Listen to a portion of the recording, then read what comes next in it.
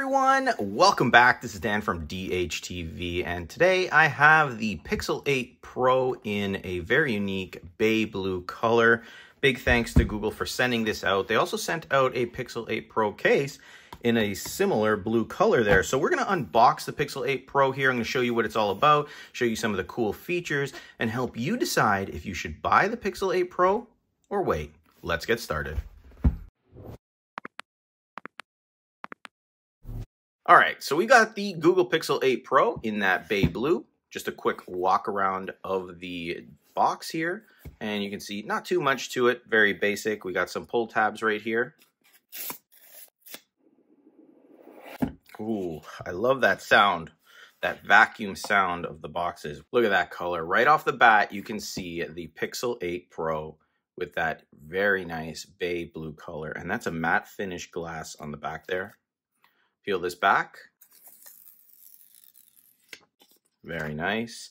We'll power it on here while we're looking at the phone really quick. Just press and hold on the side there. We'll look at some of the accessories that you get with it as well. Instruction manual and warranty, USB-C to USB-C cable for charging and transfers. And I really like that Google always includes this USB-A to USB-C adapter. Okay, so setup's complete. Swipe up and there we are, brought right to our home screen. And this is a beautiful display. Now, Google calls this the Super Actua display. It's a full screen 6.7-inch OLED display, and it's now flat compared to last year's Pixel 7 Pro, which had the curved edges. The display itself has 120 Hz refresh rate and a resolution of 1344 by 2992.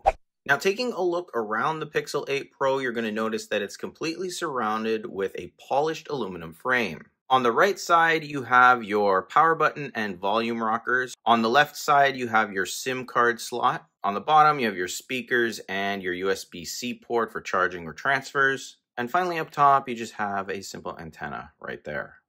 Moving over to the exciting backside of this phone, you have the new triple cameras here, and this is a 58 megapixel wide, a 48 megapixel ultra wide, and a 48 megapixel telephoto lens, which has a 5x optical zoom built in.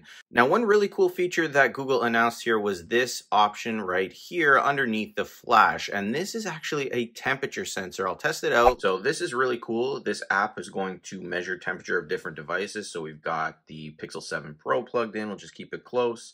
Tap, you can see it's 69.2 Fahrenheit. Got a cup of coffee. It's been sitting here for about 5 minutes. We'll refresh it. Tap to measure 106. And if we get closer, you'll see the temperature will get more accurate. Now, you want to keep this little temperature sensor right here as close as you can. Let's actually measure the temperature of my hand. So I'm going to kind of try to hold it here.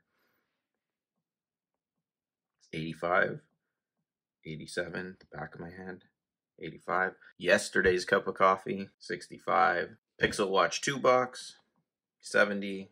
Get closer, 69. Let's see if the side is any different. 67 for whatever reason. So it's pretty cool. And it's all done through this app. So very interesting feature. I'll be posting a full tutorial on how it works and what you can do with it. So definitely stay tuned for that on the channel. As for the finish on the back, like I said earlier, this is a matte finish. It is glass, so you don't want to drop that. Grab a case. And you do have that camera bump right here with that sort of band in that same aluminum finish that surrounds the entire frame. On the front side of the display, as always, you have a front camera. This is a 10.5 megapixel dual PD selfie camera. Obviously not going to be nearly as good as the rear camera, but it's there if you need it. Moving over to the case really quick here, we'll just open up the box and we'll take a look at how the case looks. So there it is, the Google Pixel 8 case here, and this is that same sort of blue in comparison to the back of the Pixel 8 Pro. Very similar, has sort of like a felt finish inside with some Pixel branding here. You have your buttons. These are actual buttons, so they will click the buttons on the phone, openings for your mic and your different ports. So let's go ahead, pop it on. And it is like a silicone case, so it's not going to be anything crazy. But there it is. Keeps the look of that bay blue color if that's what you're going for. And it does protect the phone if you do place it down. It has a little bit of an edge to it, so the lips will protect it. Same goes on the back. You can see that it does elevate the case a little bit over the camera. So if you do place it down like this, your camera should be okay. Now the Pixel 8 does have the finger unlock. You can see right there the little fingerprint. You just place your finger over after you've set it up and it'll bring you right into your phone here. You can also pay for things, get apps and things like that as well. Also, you do have a face unlock, which has new security features now, so it will work with your banks and other options like that. You'll have to set that up either in your setup or in settings, but it does give you more functionality than it did in the past. A quick look at the camera app here will allow you to see some other options. You have Top Shot, which is popping up right here, but you can take simple photos, pretty responsive. You have your 2x zoom and your 5x zoom right there. You can kind of see the fabric of the actual little carpet behind here. You can zoom in digitally all the way up to 30 times, which that's crazy. I mean, this is too close, but you can get 30 times zoom if you need to. And then obviously you have the 0.5 zoom as well. So the ultra wide there. You have night shot, panorama, regular photo, portrait, long exposure, action pan right there.